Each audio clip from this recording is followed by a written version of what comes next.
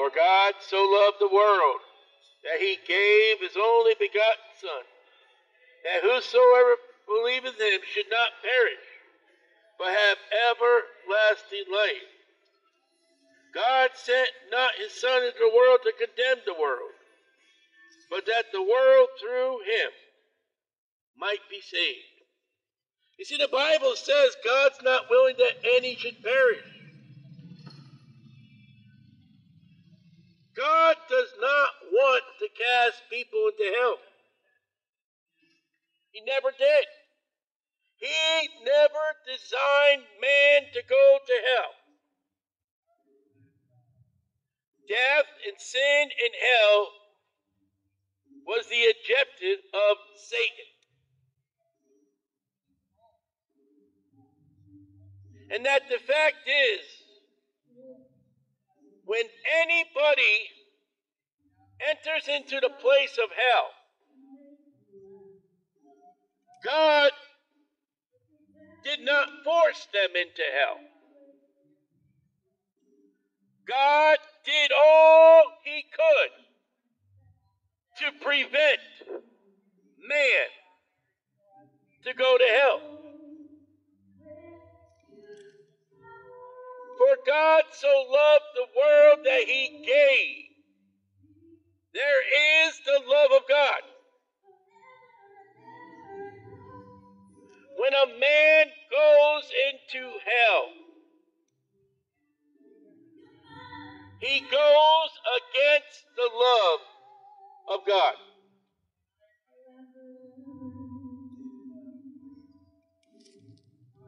That God so loved the world,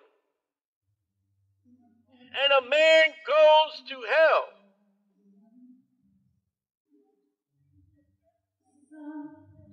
and God is not willing that any should perish.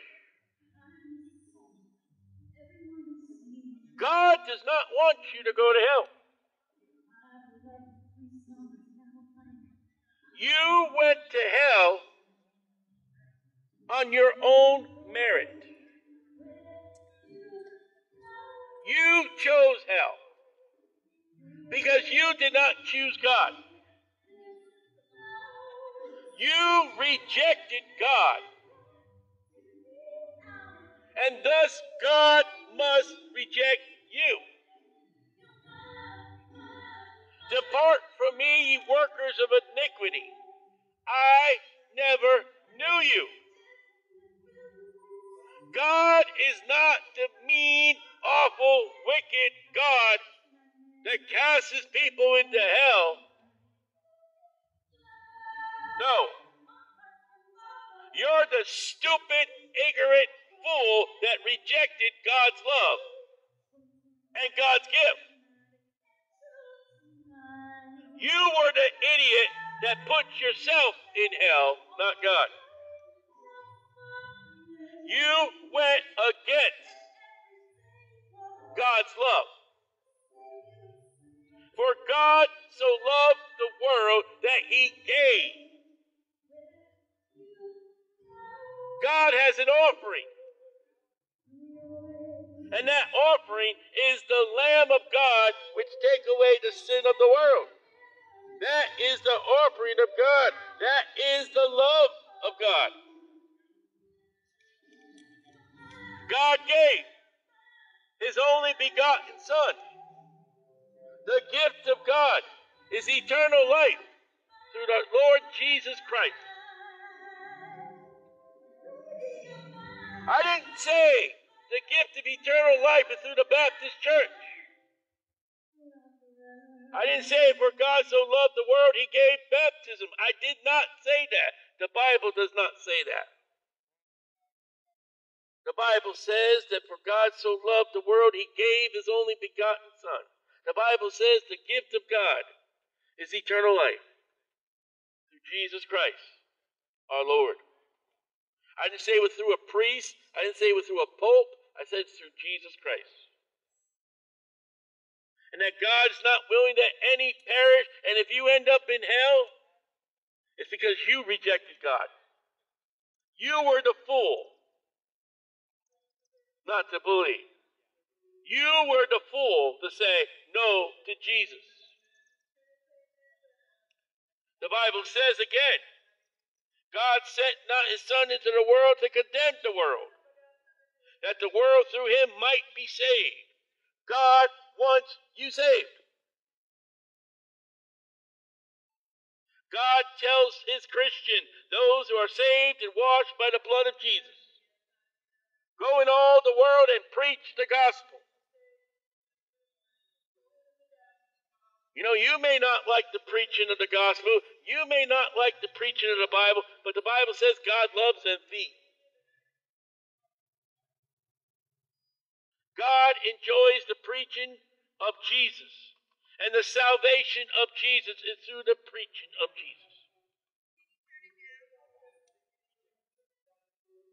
It's plain and simple to see. You will not be in God's presence after you die for all eternity when you reject Jesus. You cannot, you will not please God by rejecting Jesus Christ. Jesus said he is the way, the truth, and the life. That man will not have access through God the Father except through Jesus Christ.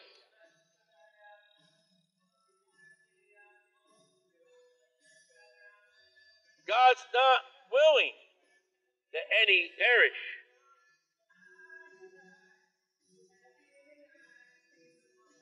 God sent not forth his Son into the world to condemn the world. God sent forth his Son that you might be saved. And that salvation is only of God. You cannot and will not get to heaven without faith and belief in Jesus. And when you reject Jesus, you will be rejected by God. That's not what God intended. Jesus came to seek that which is lost. And we're told to preach the gospel. And the gospel is that Jesus Christ suffered and died according to the scriptures and was buried and arose again the third day according to the scriptures. God offers life.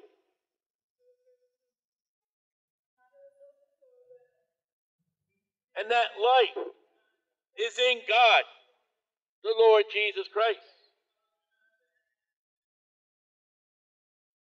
The wages of sin is death, for all have sinned and come short of the glory of God. We're all sinners. We're all going to die.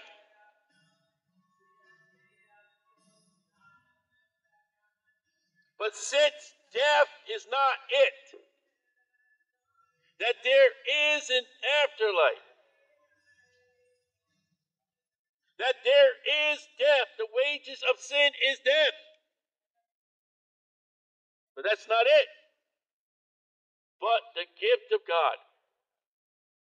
That gift of God is the same thing, for God so loved the world, he gave. God gave the gift of God. God gave the gift of God. God gave the gift of God is eternal life through the Lord Jesus Christ. For God so loved the world that he gave his only begotten Son, that whosoever believeth in him should not perish, shall not perish, but have eternal life. There is life after death. And you get to choose where you're going to go after you die. It's not chosen for you, as Calvin taught. You are not forced by God. God did not predetermine your destination. He has given you a choice. He's given you an option. You can have eternal life or you can have damnation. Eternal life is through the Son, the only begotten Son. The eternal life is through the Lord Jesus Christ. The Bible says, believe on the Lord Jesus Christ and thou shalt be saved. You want the wrath of God? You want hell? Reject Jesus Christ. Trust in anything but Jesus. Don't trust in anything at all. You can go to hell by trusting, or you can go to hell by not trusting.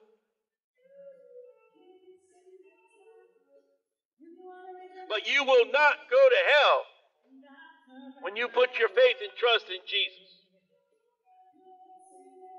You see, everybody in hell, everyone that goes to the lake of fire, has told God, nope, I don't want you. I don't want your way. I don't want your Bible. I don't want you, God. And all those that end up in heaven, all those that end up in New Jerusalem, holy, holy, holy to the Lord God Almighty, to Jesus Christ, to the Lamb that sits upon the throne. All glory and honor. When we get to heaven, you see Jesus on the throne? That's how I got here. The blood of the Lamb. The salvation of Jesus Christ. For God so loved me that he gave that Lamb. He gave his Son. I believed and I got eternal life. That's how I get to heaven. You're not good enough to get to heaven. There's none that doeth good.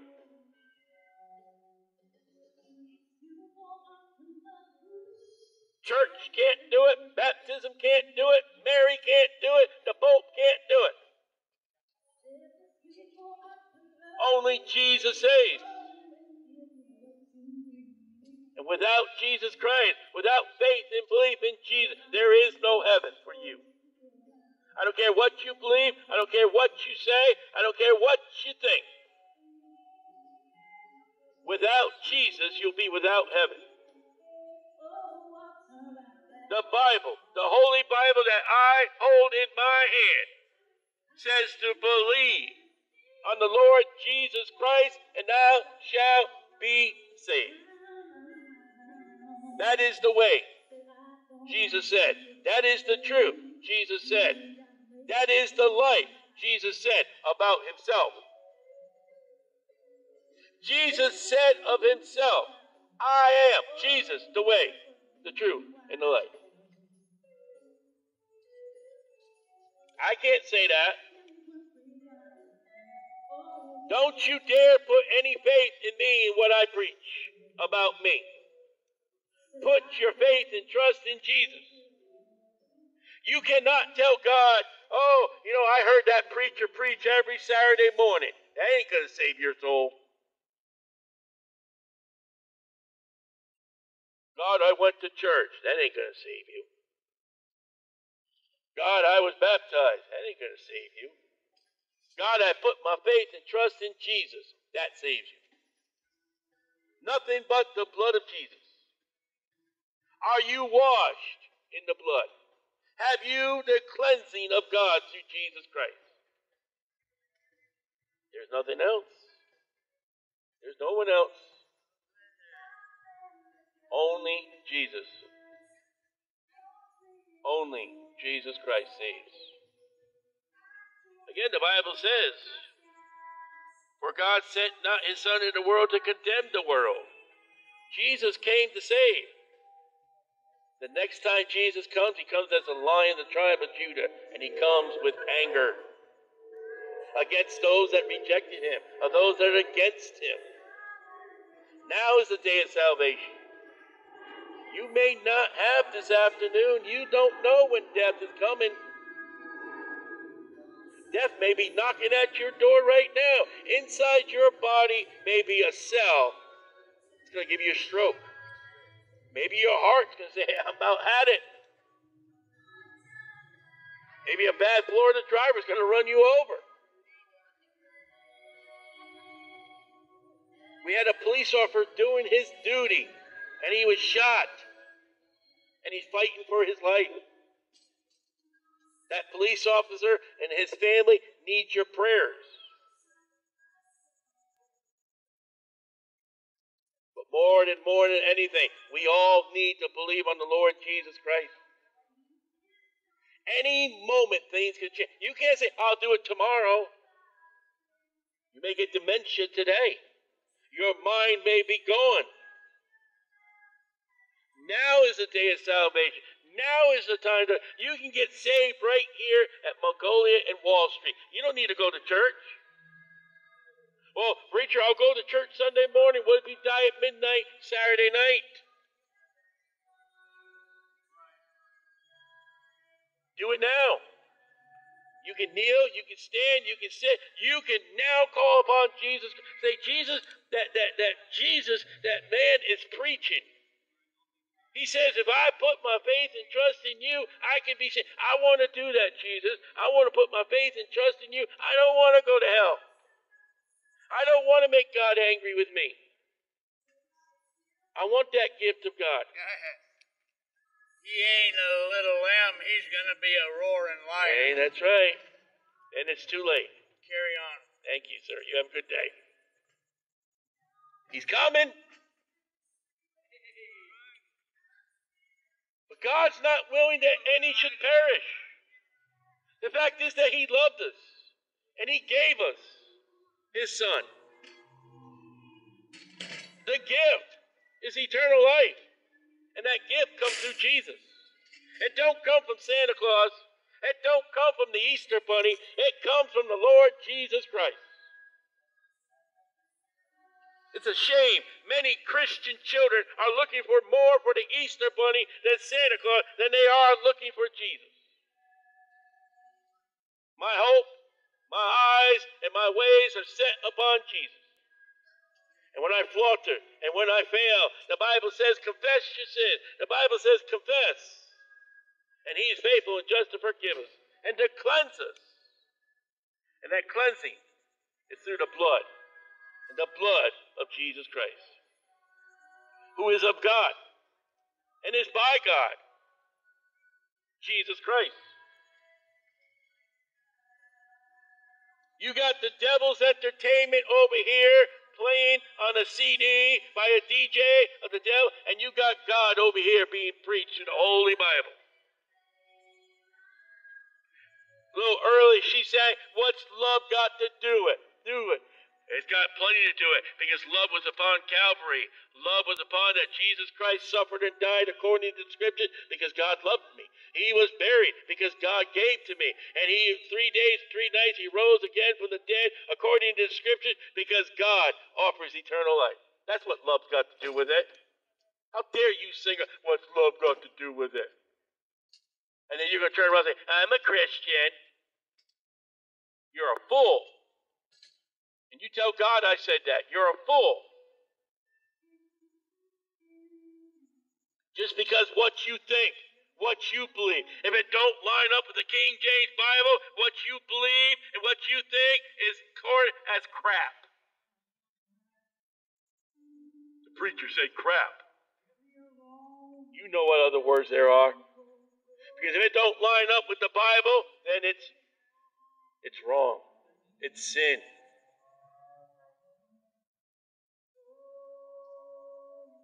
The most rejected book is God's book, inspired by God to tell us what God expects us, what God wants from us, what God tells us to do, and what God tells us not to do, if we rightly divide, if we study.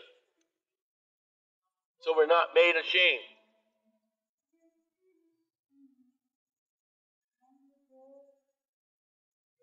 When a man dies and gets to heaven, he did it through the faith and trust and belief in Jesus Christ alone. When a man dies and wakes up in hell, he's a fool. And let me tell you, vendors here, if you died and end up in hell after hearing week after week after week that Jesus saved. You hear, believe on the Lord Jesus Christ, and thou shalt be saved. Week after week after week, you die and you end up in hell. You're a fool. You're a fool. You will never be able to tell God, I never knew. You mean to tell me after I said that loud-mouthed preacher that you hated, you never knew?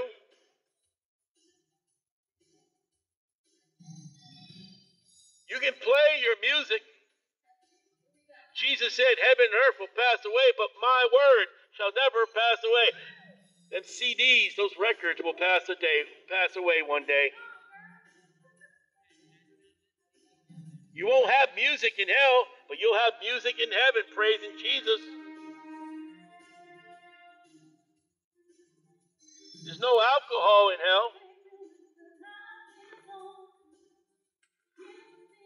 The Bible says we'll have the new wine in heaven. The Bible says the wine that cheereth man and God. But you got to put your faith and trust in Jesus first. And only Jesus. Not Jesus and a little Mary. Not Jesus and a little church attendance. Only through Jesus. Not of works, lest any man boast. Salvation is of Jesus Christ, and only by Jesus Christ.